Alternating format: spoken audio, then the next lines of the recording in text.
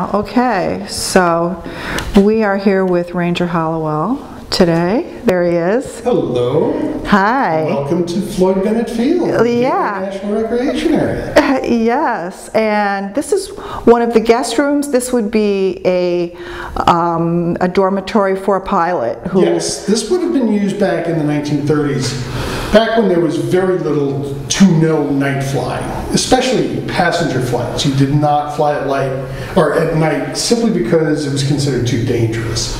So the pilots would overnight here, and in this room you had 2 beds, 2 dressers, a bathroom, and they would stay overnight until the next day when they would take off on their flight to wherever they happened to be going. And then later, once the Navy took over in 1941, this would have been used as office space. By which function, which office in the Navy, not entirely sure.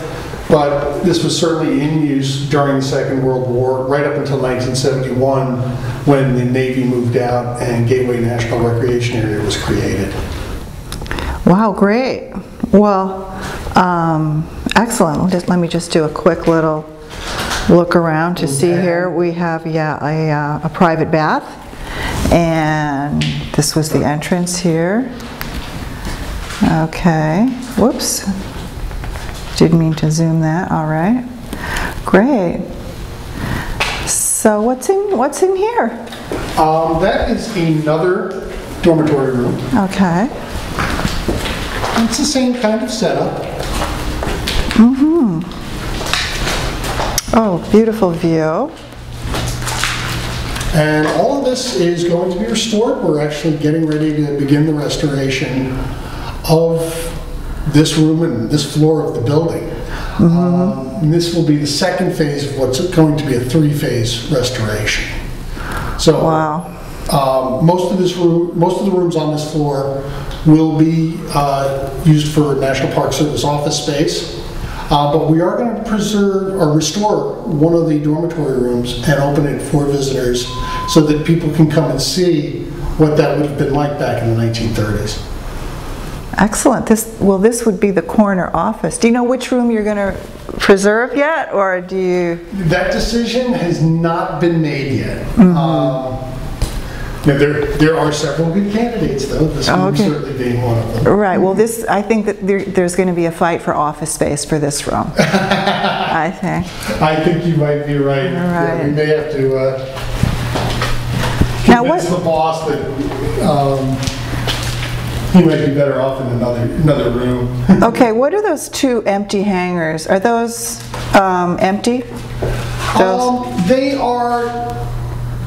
Not, well, they're sort of empty. Okay. The hangar to your right, hangar number 4, is actually still in use. We use that as sort of the home for our boating programs, our kayaking and sailing. Okay, right. Hangar 3 is currently not in use. And then the hangars behind those, hangars 1 and 2, are actually going to be a metering station for a natural gas pipeline. Wow. And those hangars, the exteriors are going to be restored. So, like hangar 7 and 8 that we saw coming. Exactly. Yeah. Are Aviator Sports you going to use the same contractor, maybe? I don't know. Okay. I don't know that those contracts have even gone out yet. Okay. Yeah, because they did a beautiful job. Okay. Well, it's nice when you have a great template to start from. That is. You have a nice example. That's right. Okay. Rolling. Okay. This is kind of a cool spot, which tells us a little bit about the not so much flight, but the way life was back in the 1930s. This was the upstairs maid's apartment. Oh, how fabulous. So they had full maid service for the pilots who were staying overnight, and they gave her a nice little apartment with its own bathroom, closet. Nice job, nice perks. Yeah, bedroom and slash parlor. Right. So does this open, this little closet? I think, give it a tug. No, it's stuck. Oh, there, I got it. Oh, wow. So you had a little dressing chair there. well. I don't think that's original. Oh, okay. Well, I know, but... And how high does it go? All the way. Oh my God, look at all that closet space. Nice.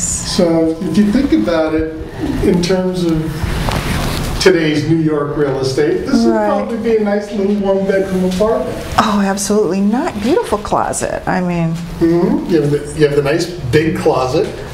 Amazing. Thank you for letting me open that door. Okay. Really good size. Wow. Wow, nice.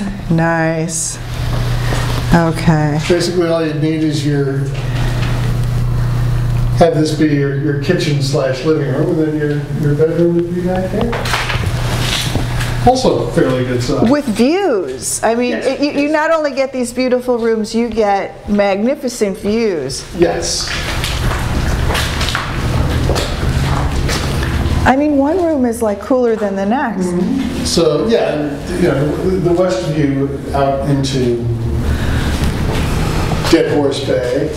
Now tell us, I was trying to describe what Dead Horse Bay is. Do they really get rid of horses? Yes. They did? Yeah. Okay, and it was a glue factory, or it was just horses, maybe carriage horses? Yeah, it was a place where you could deal with the disposing of the animals. Exactly, and it was, up until really the 1930s, horses were still a very common way of transporting things around the city. And of course, horses don't live forever. So what was out here on Barren Island, which was the original island that Floyd Bennett Field was added to by landfill.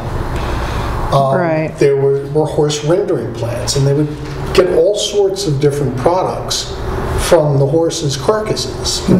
Leather from the skins, you would get glycerin from the fats, fertilizers, all sorts of different things. And once they had gotten every product out of the carcass that they could, then the bones would just be thrown into the water. And that's where the name Dead Horse Bay comes from. We still find horse bones all the time. Really? Like what do you go out there to just do like regular maintenance checks, or like you don't really have any affiliation with the Dead Horse Bay? Oh, sure we do. That's you do. The park, Okay. So you go out there to just make sure that it's and we do public tours programs out there. Sure. Oh, okay. We do a lot of our education programs are done out there. Oh, I didn't know. Is that where the kayaking program? Yeah, we do a lot of kayaking out there. Okay. Wow. Well, I didn't know that's where it took place, but of course it makes perfect sense. And then also we have school and youth group sailing, teaching kids, city kids, giving them sort of an introduction on how to operate a small. And that's Jamaica Bay? Well, actually, Jamaica Bay is on the other side of the field. Oh, okay. Yeah, this is Dead Horse Bay and Rockaway Inlet. Okay, so is that the tip of the Rockaway Peninsula right there? Yes, that's the Breezy Point. Breezy Point. Okay, yes. So you guys must have really been hit hard with Hurricane Sandy. Not here. Really? Yes. In fact, this is where I rode the storm out. Really? Yeah. Oh, it must have been awesome. It was awesome and terrifying. I bet it was. I mean, did the water come up over the highway, and was it? No, it didn't? No. Wow. Because the storm was coming from the east, so everything was being pushed out that way. The other side of the field got hit fairly hard, but this side not so much. And the other really amazing thing is that we never lost power here. We never lost internet. We never lost lights. We never lost phones. We lost nothing in this building. Wow. So I think we may have run out of tape. I need to do a tape change. Sure. Okay. That's good. All right. Welcome to the control tower here at Floyd Bennett Field. This would have been, of course, New York's first control tower. And This is really kind of a great spot for a variety of reasons. First of all, it gives you a sense of where we are in the city. Right. We're down here at the edge of Jamaica Bay, which is out to the east. Right. There's New York City out there. There's the Manhattan skyline. Okay. And it is a beautiful, clear day. Okay. Little trivia for you. The Empire State Building and Floyd Bennett Field both opened the same year, 1931. Wow. So the day that tower operations started up here, they would have been looking at this same building. Very similar skyline. Mm-hmm. And Hangar 5 and 6, what's happening there? That is also part of the Aviator Sports Complex. Aviator operates out of 4 of the original hangars here at Floyd Bennett Field. Great space. It is. It's fantastic. Okay. And out here is Dead Horse Bay. Yes. And okay, so we are looking west here. We're looking west. Okay. In the foreground, you see Dead Horse Bay and the Gateway Marina, which leads out into the Rockaway Inlet, and then way off in the distance there, you're looking at Atlantic Highlands, New Jersey. Wow. Okay, so you can get quite a view. Yeah. Now, in the mid foreground there is the Rockaway Peninsula, Breezy Point. Okay, right. Now they got hit with Sandy. I don't know how you remain unscathed, but Breezy Point, I mean, that looks like park all the way along there. Part of it is part of the park. The Breezy Point community is an inholding which predates the creation of Gateway National Recreation Area. So the land immediately to the east and west of the Breezy Point Co-op is all part of Gateway. What's in between belongs to the Breezy Point Co-op Association. Okay. So, but yeah, they really did get hit hard by Sandy. In fact, while I was here during the storm that night, the phone rang, and the person on the other end said, "Breezy Point is burning. Is there anything you can do?" And of course, there wasn't. Right, I mean... But from up here, it was sort of eerie because everywhere around us was dark. The storm was raging all around. Right. And yet you could see the fires burning, and the flames were shooting up pretty high. So and you could see it from here? You could see it? Absolutely. Yeah. Oh, wow. It was pretty frightening. And there were 3 pretty good sized fires going on over in Rockaway. There was the Breezy Point fire. There was a fire a little further east over what used to be the Harbor Lights pub and several houses along there. So it was, the storm itself was devastating, but what the storm caused was even worse. Wow. So right. That was some. Yeah, what is this bridge over here? What is that? That is the Marine Parkway Gil Hodges Memorial Bridge, and it connects Brooklyn via Flatbush Avenue to the Rockaway Peninsula in Queens. Okay, so the Q35 goes over that bridge. Yes, the Q35 goes over that bridge, and you can take it to the beach. We saw people with beach chairs getting on the bus, and I did look at the route, and I saw what a cool way to get to the beach that is. So certainly something to keep in mind for future planning. Absolutely. If you're looking for a quick day getaway, all you need is a Metro card. Okay, So here in the tower here, this is where all the air traffic was controlled? Yes.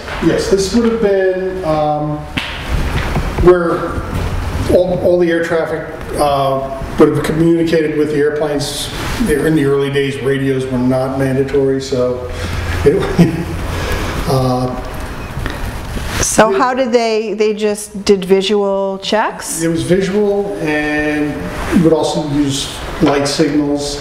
Now later on, when radios became standard and mandatory equipment on aircraft, then you'd have two-way radio communications between the tower and the planes. And then of course once radar is introduced and the people in the tower can get a fix on where the airplanes are, then that really gets us up to really the modern age of air traffic control. But as you can feel, it's a little hot up here. Yeah. And this is a relatively cool day. Right, so it gets, you're going to be putting some AC in here, I would imagine? Yes, when the restoration for this will be air conditioned, though it does sort of ruin one of my favorite stories from up here. Oh no, what is that? Well, during World War II, the Navy created something called the WAVES, the Women Accepted for Volunteer Emergency Service. Okay. And one of the positions that the women were filling were air traffic controllers. And the idea was this would free men up for combat. Right. So you had a bunch of men working up here in the tower. And the first day that the WAVES came to work here in the tower, it was a very, very hot summer day. And the men working up here had stripped down to their underwear. So you have these brand new WAVES in their new uniforms come marching up the steps, and they encounter a bunch of guys in their drawers. Oh no. So the lead wave apparently said, "Put your clothes back on, you're out of uniform," and nobody moved. They all just kind of looked at her and thank said, you, "Yeah, thank you very much." Right. You'll see. Wow. Within a half hour, everybody was stripped down to their underwear, men and women. Oh wow. So they spent the day working in the tower, in their underwear. The next day, when everybody reported for work, they all showed up in uniform as normal. And as the day got warmer and warmer, everybody stripped down. And under their clothes, they were all wearing bathing suits. Great idea. Nobody talked to anybody about it, but that's sort of what happened. And I got that story from somebody who worked in the tower. Wow, great storytelling. From then on, it was the best summer because they brought a grill out up on the roof. So you'd work 2 hours on, go hang out. They had chairs laying out. He said it was a great way to spend the second on the roof that you just showed us, right? Wow, because I mean, it looks like an entertainment space. Well, that was one of the intentions when the building was first built. It was built as an observation deck, for people to come and watch the planes take off and land. Observation decks were very much a part of airport design, really into the 60s and 70s. Well, great. Well, great story. Okay, thank you. Features about Floyd Bennett Field. They were getting very creative about how they moved people to and from the airplanes. In fact, one of the things that they came up with was a passenger loading tunnel. So the idea was to keep people out of the prop wash as they're getting on the planes, but also to keep people from getting hurt by these spinning propellers, which can really, really hurt you, if not kill you. So, what they did was they actually, in 1936, cut a hole in the floor here. So, if you take a look here, that's a solid concrete floor. Right. But, if you come over here,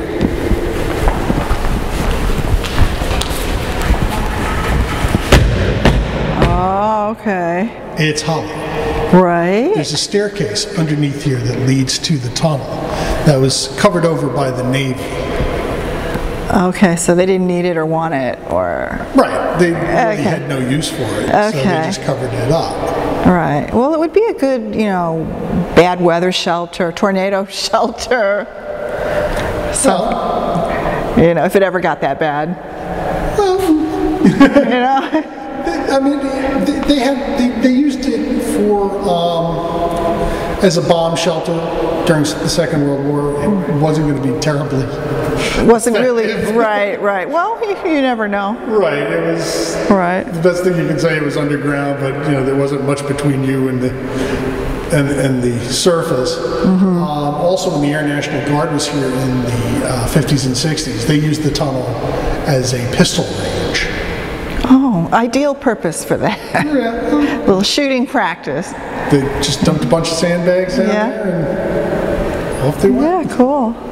Well, this lobby looks beautiful. This is part of the renovation that... Yes, this was restored back to the look it would have had back in, say, 1935. Wow. We matched the paint and the stenciling exactly.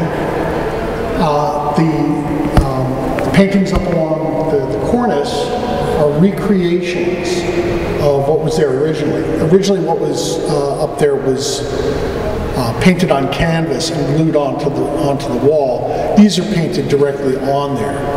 But everything else is pretty much an exact match of the paint and the paint schemes that people would have seen as they walked in here to catch their flights in the 1930s. Wow, it's really beautifully done. Looks like a great job. Yeah, they did fantastic work. Mm-hmm. Yeah, I'm just glad I got to be part of the team. Yeah, great. Well, thank you. You're very welcome. Okay. Rolling out. Right, so you would enter here with your... No, you don't. You, oh, no. The passenger would enter upstairs. Right, so this would be like... drop your bags. Oh, a luggage entrance. Yeah. Okay, so this is the old... this is sort of the luggage working end of the building. Okay, right. So you drop your bags off, they wheel them through here, and then out onto the tarmac and put them on the plane. Okay. Right. So no baggage carousel. No. It's just like, did they have like, you had to just lug it, right? Or use hand trucks or? Yeah, hand trucks or baggage carts.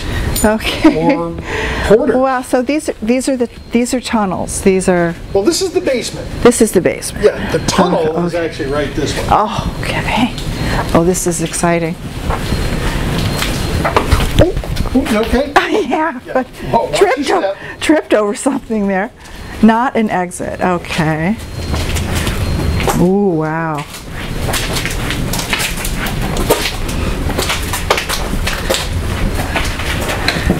Oh, wow. Cool. Wow. These are the stairs that lead back up into the lobby. Okay, right. Oh, wow. And that's covered over.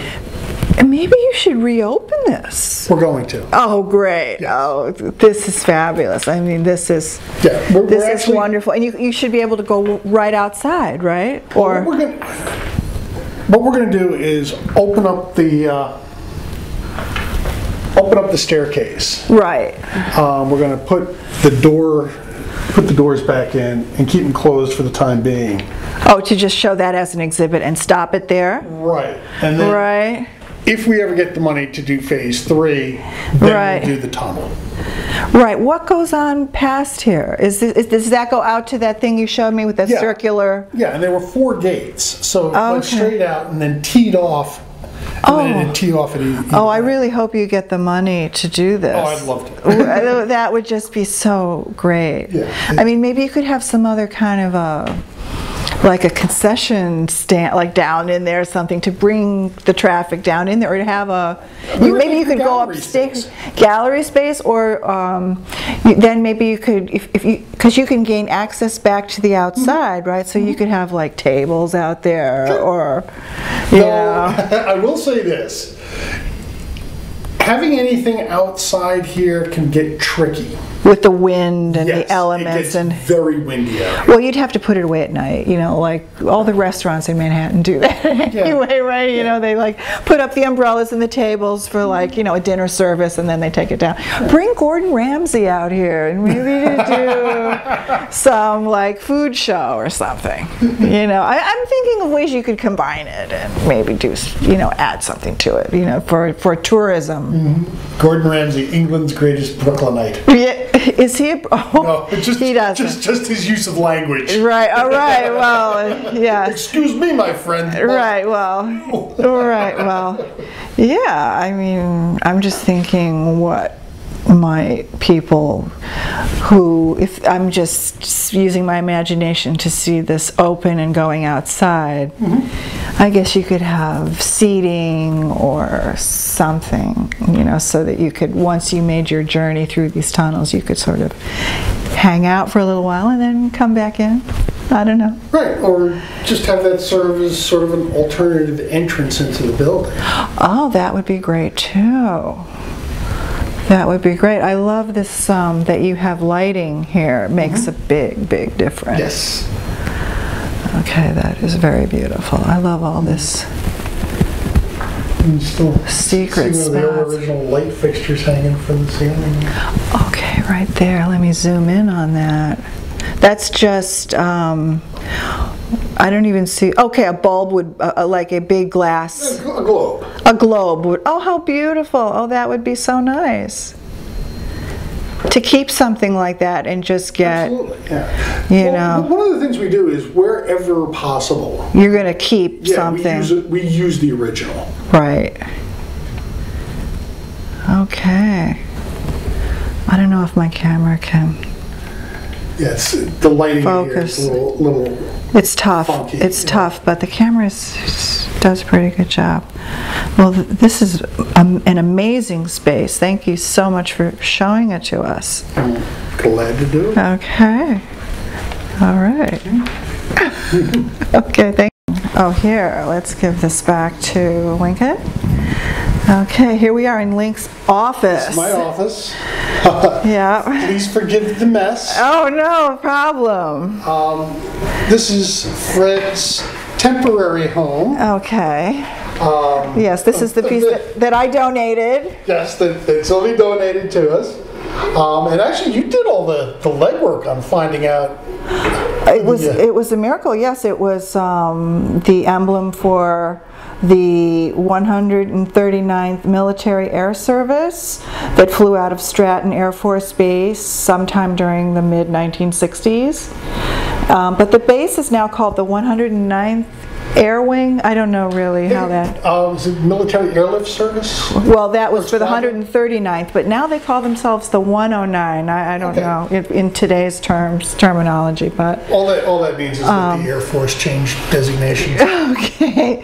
Yeah, and they're located in Schenectady, New York. As part of the New York Air National Guard. Right. And they found the airman who created this logo. And that's just an amazing story. As you can see, it's Fred Flintstone and being carried by 4 seagulls. Or are they pelicans? They're seagulls. I don't know what they're very Hanna-Barbera looking. Yeah, they are. He was very true to the original Hanna-Barbera artwork. Right, and maybe if I can zoom in on there, you can see. You can make out the shadow of the 139th MAS. Yep. All right, that's from a Stratofreighter or a big Boeing airplane. It's hard to imagine the size of the airplane when you see this little. You don't have to imagine it. We're going to go see one. Okay, all right. Yeah. So we can give some definite perspective. Okay. Yeah, oh, and there's my goodies over there too, all the goodies that I donated. And they're going to stay right there until... you figure out what you're going to do with it, right? Until we know there's a good safe spot for them over in the hangar. Okay. Hangar B did sustain a fair bit of damage in Hurricane Sandy, so a lot of restoration work is going to be going on there. Okay. But you know that has not started yet, so we're sort of working around the damage right now. Okay. So you want to go see some airplanes? Yeah. Okay, so this you said was a prefabricated building? Yes. Okay. Yeah, this building was built out of prefabricated parts. Everything was trucked in. Right. Essentially what they did was they poured a brand new concrete floor. And once it dried, they put the building up. So everything was brought in and put together. Okay, and you said it was built what year? 1941. Okay. Just prior to the U.S. entry into World War II. And it was the home of VRF-4, which was a seaplane / flying boat ferry squadron. Wow, cool. Have 3 examples of flying boats in the hangar. Okay. All right. Great, thanks. Action. All right, let's go inside. Okay, we're going in. We're going into the hangar.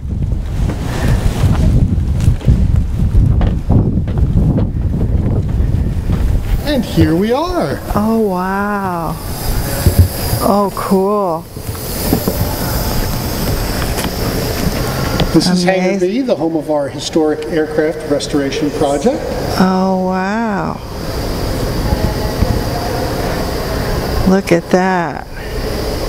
So this one's sort of, wow, this is huge. Yes. What is, oh, this is your Catalina. That's the PBY. I our recognize PBY, yeah. it because I photographed one out at Wright-Patterson Air Force Base.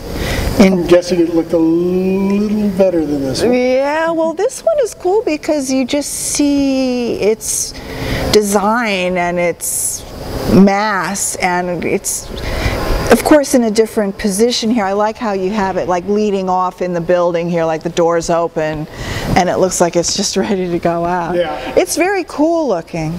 It is, and yeah, all the aircraft in here are in various stages of restoration. Now we do have some that are complete, some are long-term projects like PBY, and then everything in between. So it's really a it's a long-term project, and the idea is that all of the aircraft in here are going to help us tell the story of Floyd Bennett Field from the time as the municipal airport in the golden age of flight through the Second World War and the Cold War. So that's the purpose of all of this. Well, great. Well, I certainly helped you in the Cold War department. Yes, you did. Okay, I'm hoping we're going to be getting to that. Yes, we are. Okay, good. All right, well, beautiful, fantastic. So we'll just follow you around. Okay. Let's just keep rolling, and this here, is this for painting? This compressor here, is this for paint? For spraying? For all sorts of, for everything. For filling tires or for anything that you'd need compressed air. Compressed air, okay.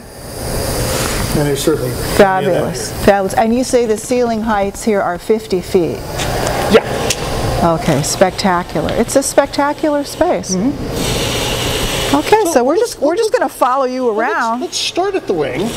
Oh, you want to start there? Yeah. Is it nearby? No, it's all the way down the other end. Oh, We okay. can work our way back. Okay, so we're going to cut. Rolling. Okay, there we are. Okay. Actually, I'm going to. Okay, so these 2 planes are finished. The yellow and yeah. that one behind there. Well, this one right here too. Oh, this one. Okay. And both are World War II era trainers. Okay. Excellent.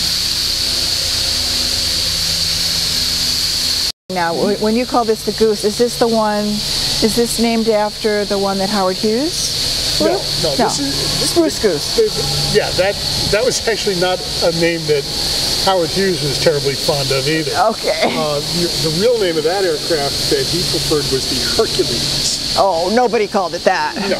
This, however, was the Grumman Goose. The Grumman.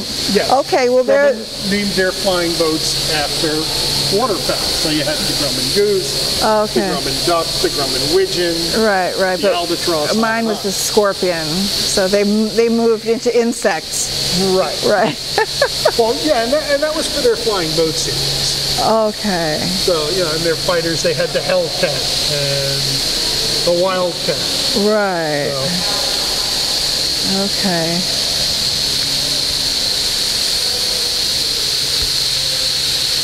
But the Goose was a flying boat, and the reason it's in the NYPD colors is because they flew a Grumman Goose back in the late 40s and early 50s here out of Floyd Bennett Field.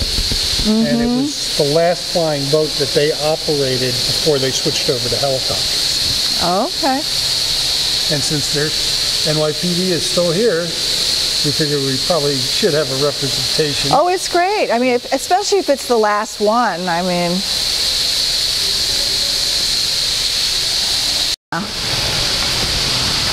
okay, so we found wings, or those are, this is the rear stabilizer. The rear stabilizer, right. For this plane. Yes. Okay. And this is also a Grumman. Oh, nice. Okay, nice cohesion. There's my airplane wing. There it is. It is. Wow. On the... Well, at least you keep your Grummans together. Right. Right. That's a nice thing. Right, and they have a big similarity here with oh, yeah. The shapes. Mm-hmm. I mean, that looks pretty similar to what we've got going here. Yeah.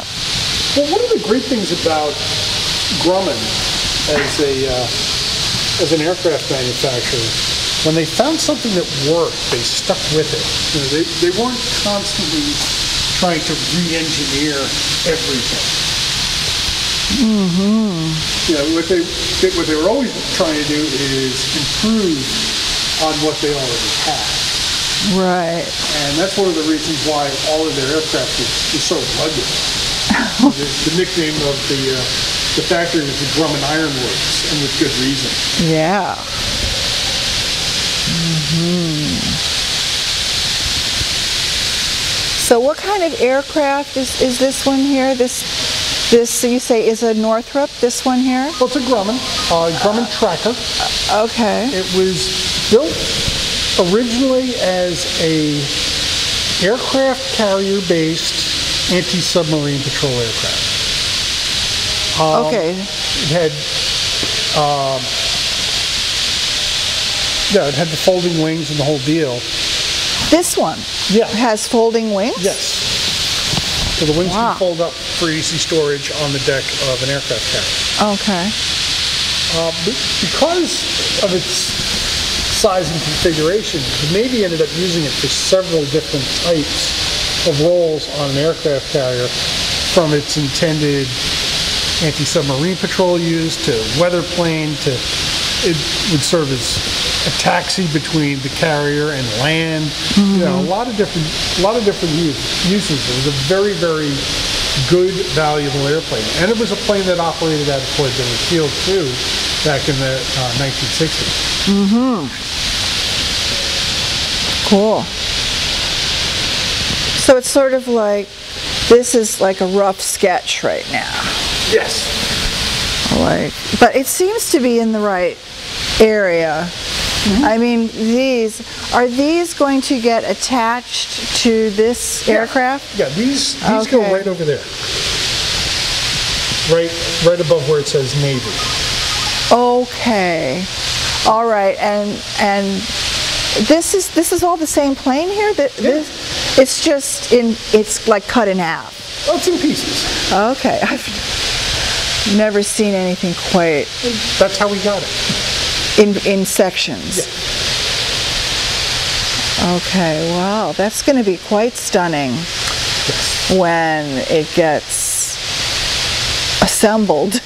Well, when it's assembled and checked out and painted, and all the planes in here arrive here in some state of disrepair or another.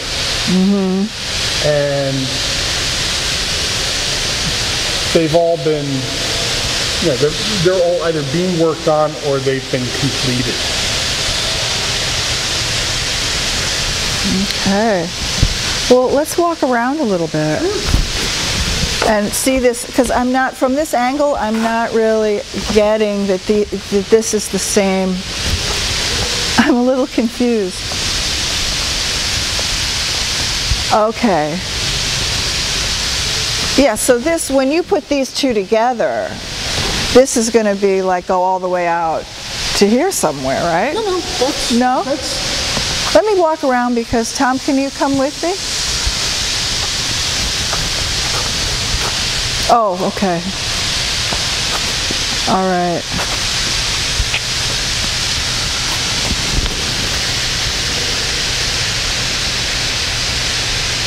Wow, you've got something big back there. Yes, we do.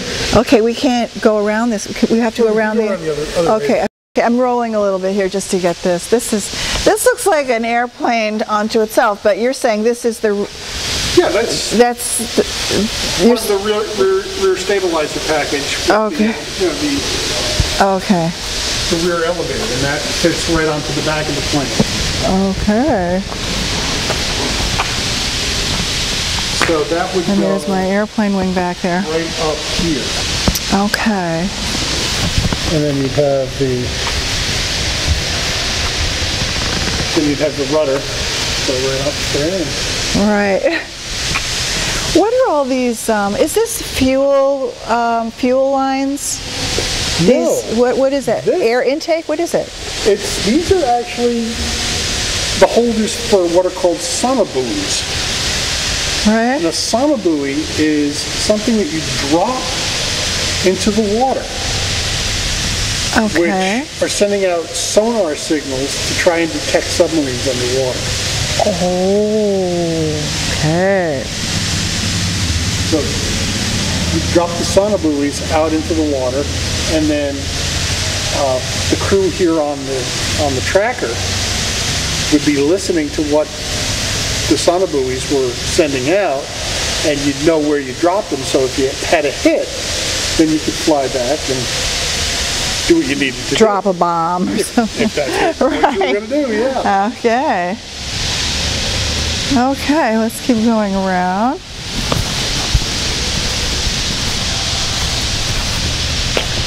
Wow, look at this. Yep. That's pretty impressive. That's your Boeing Stratofreighter. Oh, wow. So that's where Fred Flintstone was, up on the nose somewhere. Yeah, Fred would have come off. Okay. Nice. Where did you get it? It actually belongs to the Berlin Airlift Historical Foundation. Okay. And they are going to fly it out of here. Oh, I would love to be here when they do that. Well, you'll have to let me know. Definitely. What time of year do they do that? Not during the winter, I would imagine. No, but they're restoring this plane to flyable condition. And when it's done, it will be a flying museum. Oh, excellent. Dedicated to the Berlin Airlift. So it'll fly to air shows all around the country. Okay. And there'll be exhibits on board telling about what happened during the Berlin Airlift. Okay, so it's not airworthy now? Not yet, but it will be. And before it takes off, it's going to have to pass an FAA inspection. Okay. So where did they donated it and it was here, or? No, they purchased it. Okay, so where did you find it? Where did you? They found it. Oh, they found it. So they found it here? No, they found it in Wyoming. And flew it in here. So, okay, so it was airworthy then? Yes. Barely, or? Yeah. So they just about eked it in here and brought it here. They called you up. Well, we had we have a partnership agreement with the Berlin Airlift Historical Foundation, where Hangar B served as sort of their winter home. They have another aircraft, which is a Douglas C-54 that they also fly around the country. So this is going to be their second airplane, and they have found a much better situation for themselves down in Florida. So once the C-97 leaves, then unfortunately we're not going to have it to show off anymore. Really? Yeah, I'm going to miss this big old beast. Oh, no.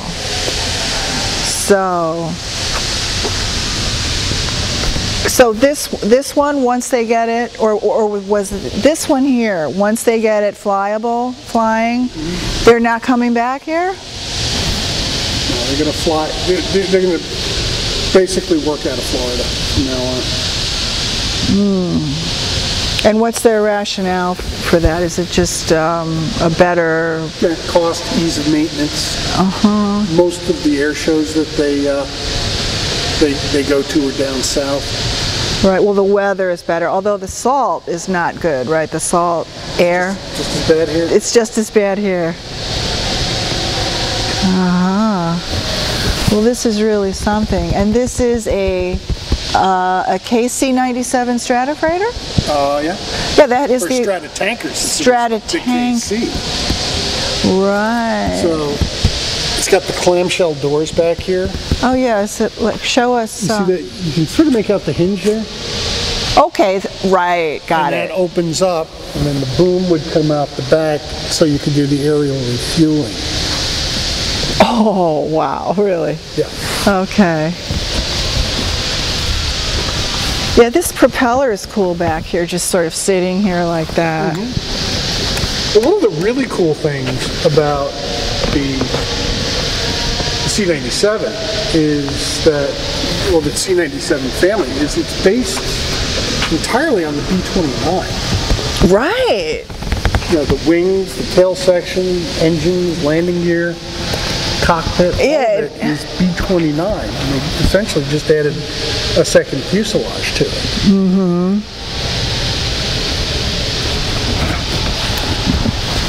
Now when this is done, it's going to be one of 3 flying C-97s. That's not very many. I mean, even the one, if they have one at Wright-Patterson, it's not flying, is it? No, I don't think theirs flies. Okay. Yeah, they sort of use the same standard that we've adopted. Right.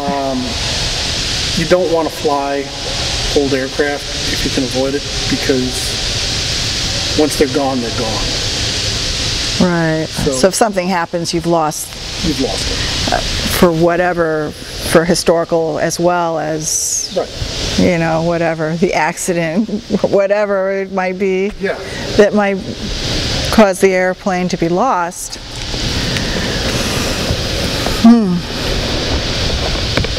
But since this is a privately owned plane, right, they can fly it. Okay.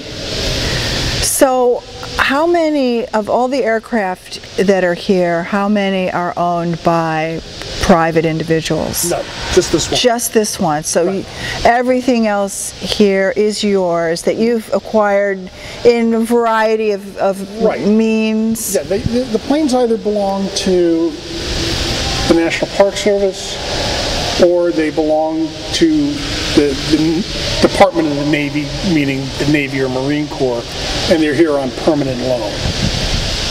Permanent loan. Permanent loan. The Navy doesn't get rid of their airplanes. They own them forever. So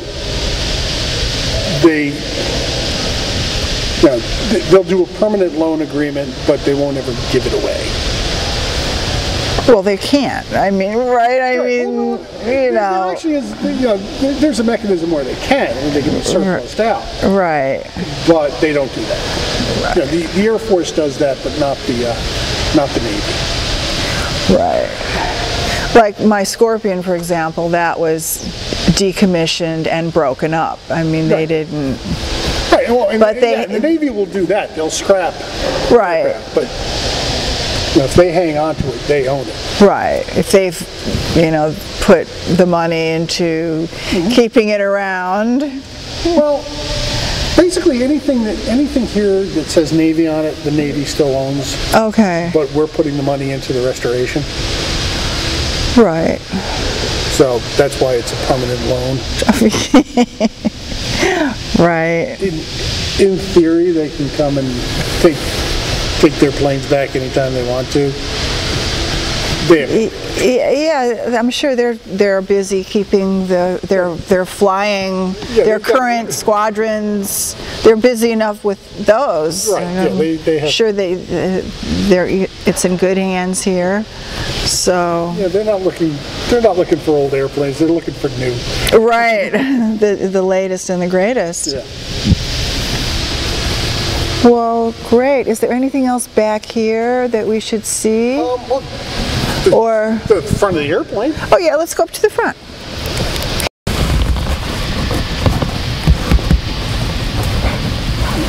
Okay, we're working our way towards the front of the aircraft.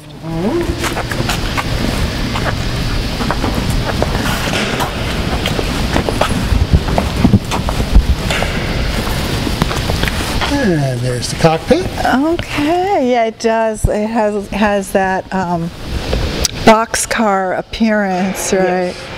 The B-29 in all its glory. I mean, that is really going to be something when that is airborne. Yes. That is really going to be something. Look at those engines, my goodness. What kind of engines are those? They are, I hope I say it right, they're right 3200s. Okay. Nuts, I'm gonna Wow. Like, where's the prop for this one? Is that it over there?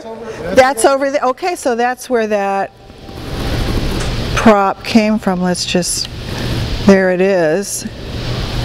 So it's just over there because the engine needs work. Yeah, they're working on the engine. They're working on the engine. Okay.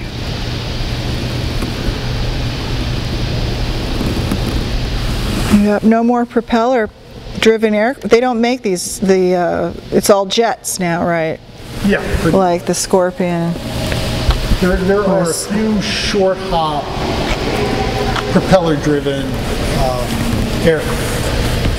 passenger aircraft that are still being built. Okay, look at that.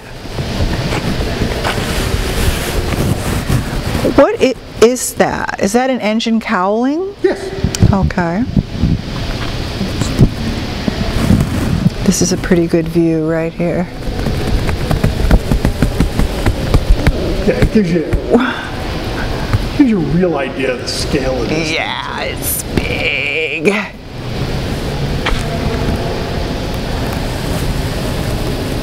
You know, and the scary thing is, it's big when you're standing next to it, but it's not big if you compare it to airliners that we have now. I know. Oh, there's a little headlight there. Yep. A couple headlights. You got the radar dome in the front here.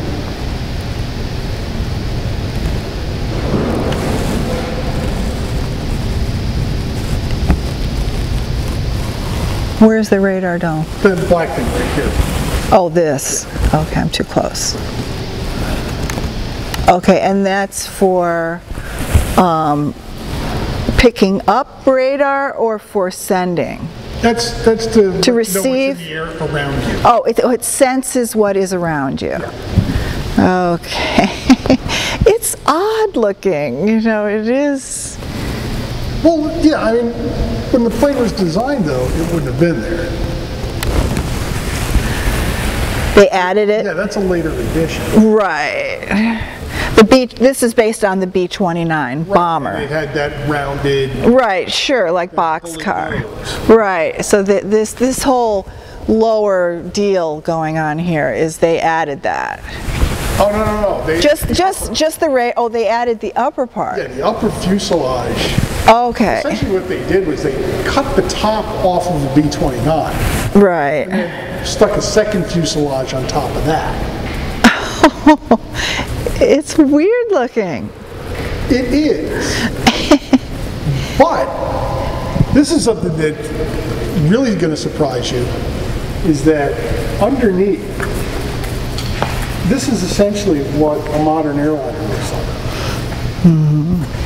The sides are covered over, and it's got the, you know, the nose that we're all familiar with. Mm-hmm. But underneath, it's essentially the same kind of look.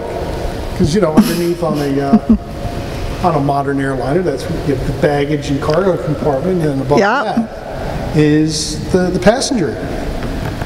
This is the same thing. Wow.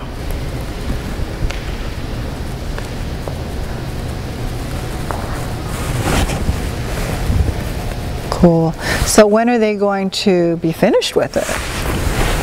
They are looking to fly out of here sometime in the spring or early summer of next year. Okay.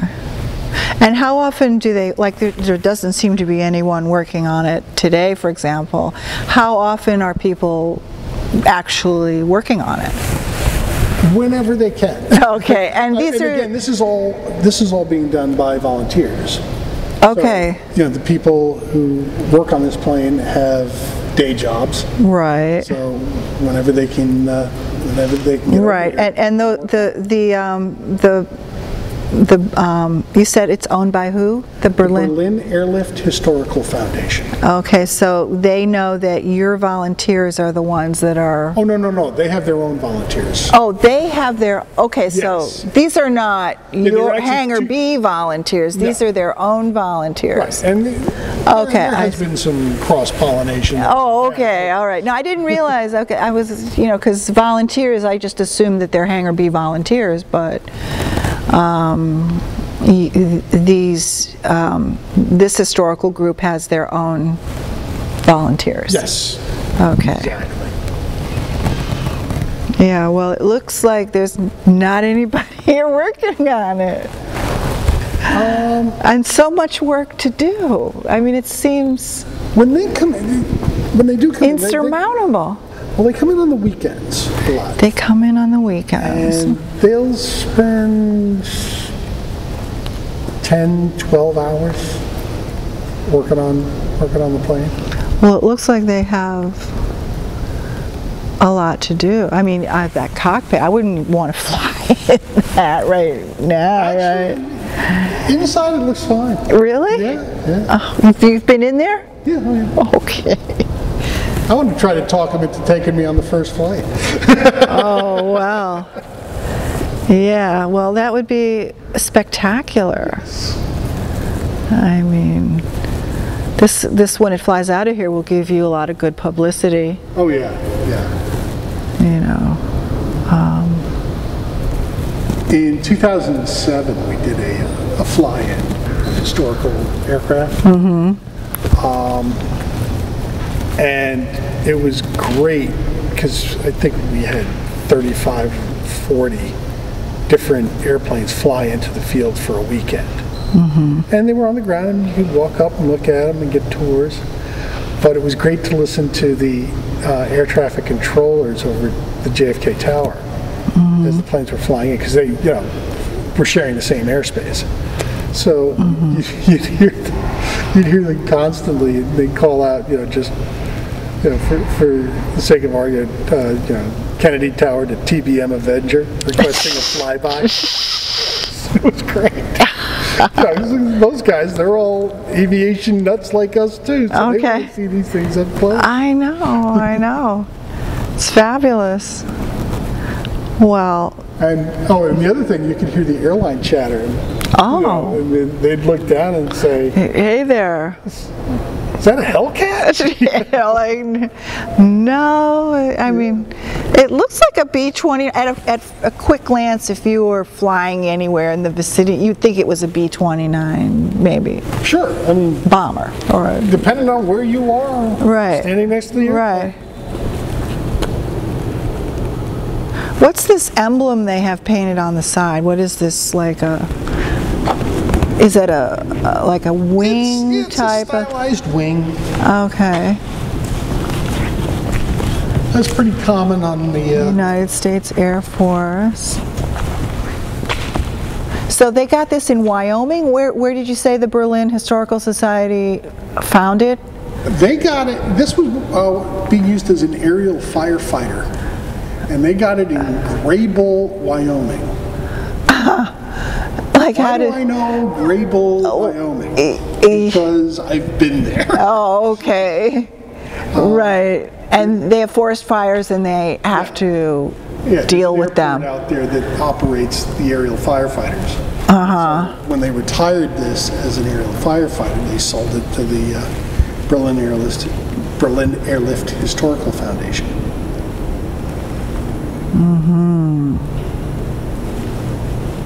Wow. So would it carry water? Is that what it would be carrying? And it's water or fire retardant. okay. Wow. Fly over these big western forest fires and do the drops off. Okay, just want to get a close-up of that engine.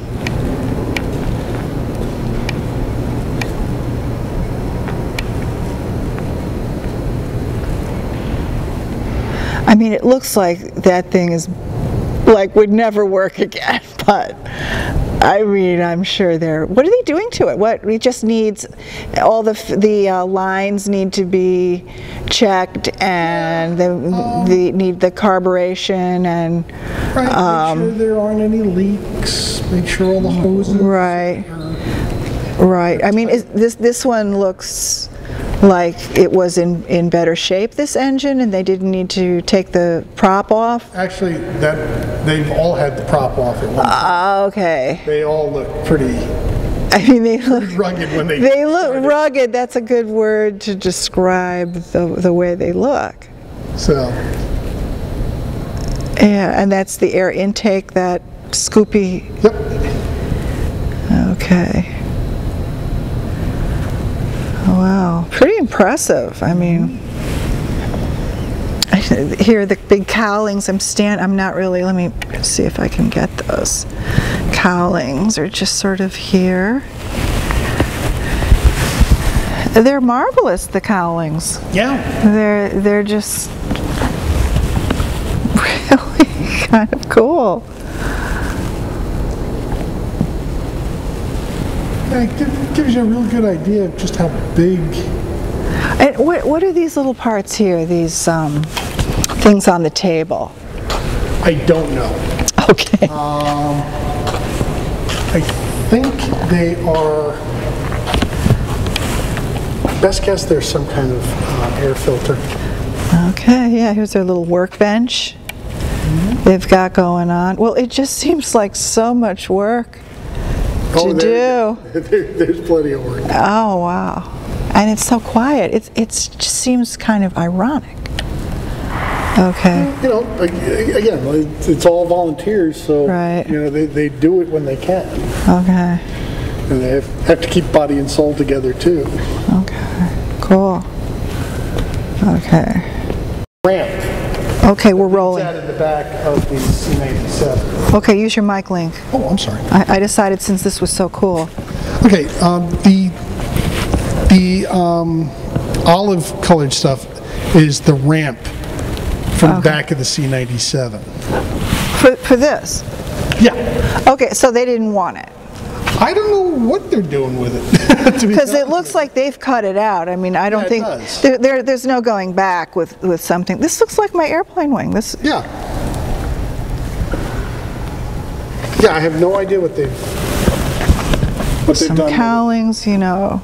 Or pieces of cowling, anyway. I mean, I can think of many sculptors who would love to get their hands on some of this stuff.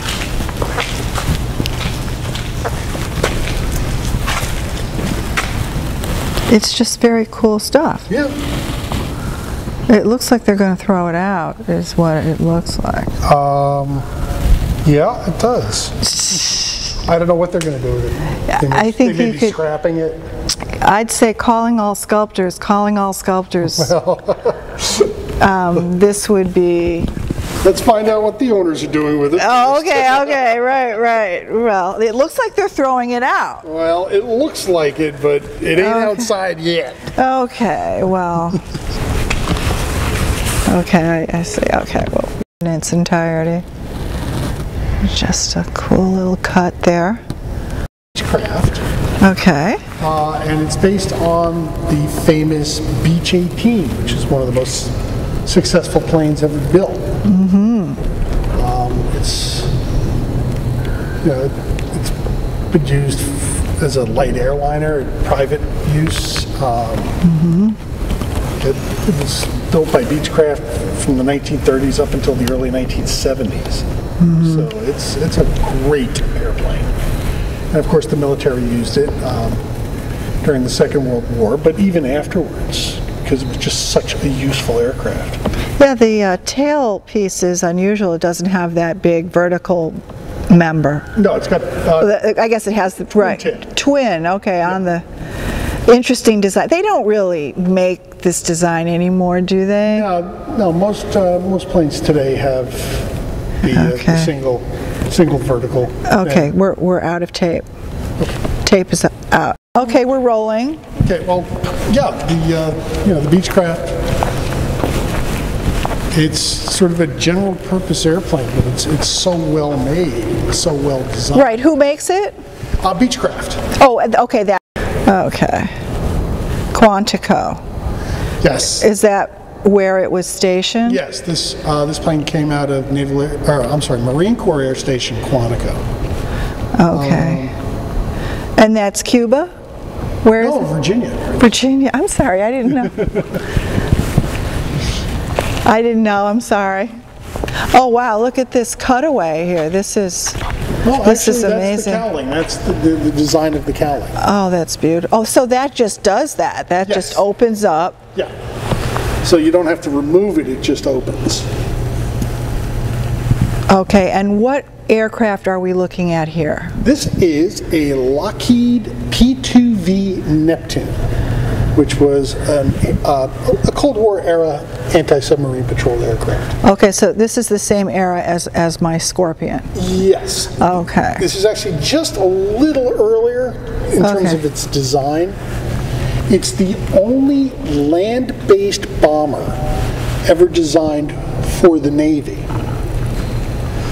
And that came out of an argument between the Army Air Force and the Navy during the Second World War over who should be flying anti-submarine patrols. And the Navy was saying, we need bombers, namely the B-24 Liberator, to fly anti-submarine patrols. Of course, the Air Force said, no, we need them for strategic bombing. And the compromise was, okay, you'll get to design a land-based bomber. And it continued. It first flew in 1945. It arrived too late to take part in the war, but it continued in service up until 1981. Wow. Yeah. It's a very good airplane. Later on, they added the jets, which you see here. It's sort of an unusual design. It's got jets and props. And props. Okay, and is that the anti-bird device there, the red piece in the intake? Yeah, well, that actually would come off before you take off. That's strictly for the ground. Okay, but what's the function of that? To keep birds and oh, okay, all right, okay. I was on the right track with that. Absolutely, yeah. Okay, because they're sucking in a lot. You could probably even if it's not, if it's just sitting on the ground and you have lots of different types of birds. A bird might say, "Hey, that cool I could make a nest here." Yeah. Which could, once you start up the engines, it could really gum things up. Oh, yeah, okay. So I was on the right track with that. Okay. Right, so this is a turbine engine of some sort. Mm-hmm. Yeah, it's a small General Electric jet. Mm-hmm. And then you've got the piston-driven prop up here. Mm-hmm. I'm doing some super close-ups. And of course, for those engine mavens out there. The gearheads. Yeah. Well. I know them well. Yeah. Well, I'm from the Motor City, so. Oh yeah. Well. This is big. Okay. Okay, great. It became more of an electronic warfare platform. Mm-hmm. But early on, the way you looked for submarines was staring down at the water, making S-turns. Oh boy. Cool. Oh yeah, tell me about this. That's a Hellcat, right? No, it's actually it's a P something. It's a Texan SNJ, which was built by North American, and it was It was a World War II advanced trainer. A lot of these planes were built, and So which one's the fighter that looks like this on aircraft Well, carriers that were painted blue? And The P-51? well, Does that have? no, I don't know if it had folding wings. no, it didn't. The ones on, you're saying ones on the aircraft carrier? On an aircraft carrier with folding wings?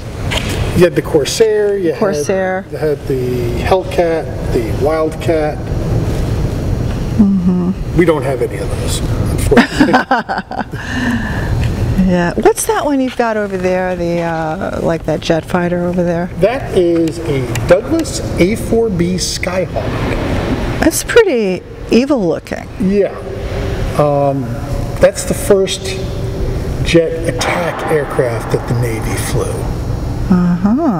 And it Looks like it would go pretty fast, you it's know. just under supersonic. I would say Mach 1. And just shy of that. Okay. First flew in 1954. And it definitely used during Vietnam, very extensively. It's still flying with several air forces today. We don't fly it anymore, but it's a great airplane. Very tough.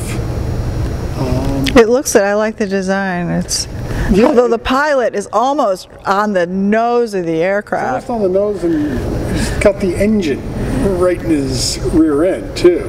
Oh. Basically that's just a big engine with a chair. Right. It could carry a lot of ordnance. Right. So, and it was, but it needed to be small because it was carrier based. Right. So, there was certainly plenty of them. Looks very agile. Yes, it was. Interesting. And it was what? The A4B Skyhawk. Okay. Built by Douglas. Oh, it's got it flew on the USS John F. Kennedy. Yes. Oh, so how'd you get that one? That actually was here as a gate guard. What that means, they had a plane stationed at the entrance. Oh, beautiful. Yeah. And you brought it inside. Right. Just to keep it in good condition or... Right, and restore it. Right. That one isn't going to fly again, though, right? No. Well, that's a great example. That's a lovely asset in your collection. Yeah. Really very nice. Yeah. One of your most modern planes. I'd say it's that is the most modern. Yeah. What time frame? What year would you say that would be? Like 1970s, maybe? I'd say probably more 60s. Okay, so that's like my Scorpion is in there on that time frame. Yeah, well, this was in the 60s. This was being used in frontline combat. Okay, yeah, this was defense in Alaska or something, right? The Scorpion. Right. This is the plane that John McCain was flying when he was shot down over Hallowell. Okay, that really paints a picture, doesn't it? Yeah. So that gives you a very definite time frame. Yeah. So when are you going to get an F-89 Chase Scorpion? You have one? only the part that I have, which may be the only piece of a Scorpion in New York State. I would guess that's a pretty safe bet. Because there's one in Connecticut. There's a full plane in Connecticut at that, I forget, the New England Air Force Museum. Oh, up by Bradley? Windsor Locks, Connecticut. Locks. Yeah, that's Bradley Airport. Okay, yeah. So they have an entire Scorpion outside. Oh, okay. But as far as New York State, I don't think there is anything. So, unless there's... at least you've got a piece of one. Right. Yeah. Unless Cradle of Aviation has something somewhere. I know that Selfridge Air Force Base in Michigan just put a Scorpion outside. Looks pretty good. Yeah. It does. I mean, I know the plane so well. I mean, I got to know it just from having one little piece of it. Right, yeah. I got to know the design of it and the engines. And everything. Well, where do you think it will ultimately, do you have a hunch where it might go? I think it looks kind of good over there, but I mean, it's a little hidden away. Well, it is, and you know, once work starts on the tracker. On the tracker, nearby the tracker. Well, yeah, but once work starts on it, then we're going to move it away from there, so Right. they have room to work on the plane. Right. So I'm guessing this way. Okay, yeah, show us. Sure. I mean, this is kind of a cool spot. You know, this is kind of cool. This would be a good area for it, just because It would be contextually, Yeah. it's a Cold War. right. It's a Cold Warrior. This is a Cold Warrior. Okay. Right, and it has the beautiful emblem too, Yeah. which that has. And it wouldn't. Yeah, this would be. I'll have to come back when. Well, yeah. Yeah, I'm sure I'm going to become one of your frequent visitors. Careful, these guys are going to try to recruit you. Oh well.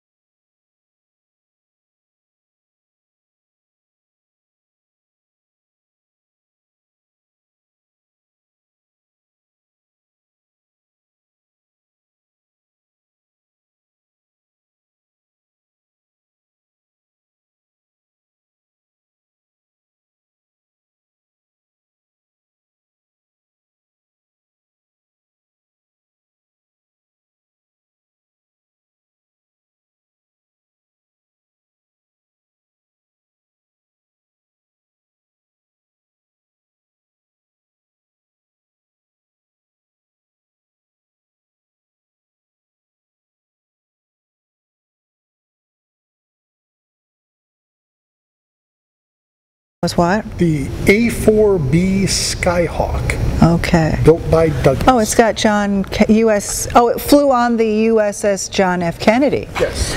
Oh, so how'd you get that one? That actually was here as a gate guard. What that means, they had a plane stationed at the entrance. Oh, beautiful. Yeah. And you brought it inside. Right. Just to keep it in good condition or... Right, and restore it. And right. That one isn't going to fly again, though, right? No. Well, that's a great example. That's a lovely asset in your collection. Yeah. Really very nice. Yeah. One of your most modern planes. I'd say it's that is the most modern. Yeah. What time frame? What year would you say that would be? Like 1970s, maybe? I'd say probably more 60s. Okay, so that's like my Scorpion is in there on that time frame. Yeah, well, this was in the 60s. This was being used in frontline combat. Okay, yeah, this was defense in Alaska or something, right? The Scorpion. Right. This is the plane that John McCain was flying when he was shot down over Hallowell. Okay, that really paints a picture, doesn't it? Yeah. So that gives you a very definite time frame. Yeah. So when are you going to get an F-89J Scorpion? You have one? only the part that I have, which may be the only piece of a Scorpion in New York State. I would guess that's a pretty safe bet. Because there's one in Connecticut. There's a full plane in Connecticut at that, I forget, the New England Air Force Museum. Oh, up by Bradley? Windsor Locks, Connecticut. Locks. Yeah, that's Bradley Airport. Okay, yeah. So they have an entire Scorpion outside. Oh, okay. But as far as New York State, I don't think there is anything. So, unless there's... at least you've got a piece of one. Right. Yeah. Well, unless Cradle of Aviation has something somewhere. I know that Selfridge Air Force Base in Michigan just put a Scorpion outside. Looks pretty good. Yeah. It does. I mean, I know the plane so well. I mean, I got to know it just from having one little piece of it. Right, yeah. I got to know the design of it and the engines and everything. Well, where do you think it will ultimately, do you have a hunch where it might go? I think it looks kind of good over there, but I mean, it's a little hidden away. Well, it is, and once work starts on the tracker. On the tracker, nearby the tracker. Well, yeah, but once work starts on it, then we're going to move it away from there so they have room to work on the plane. Right. So I'm guessing this way. Okay, yeah, show us. I mean, this is kind of a cool spot. This is kind of cool. This would be a good area for it just because it would be contextually, it's a Cold War. Right. It's a Cold Warrior. This is a Cold Warrior. Okay. Right. And it has the beautiful emblem too, which that has. And it wouldn't. Yeah. This would be. I'll have to come back when. Oh yeah. Yeah. I'm sure I'm going to become one of your frequent visitors. Careful, these guys are going to try to recruit you. Oh well. Level.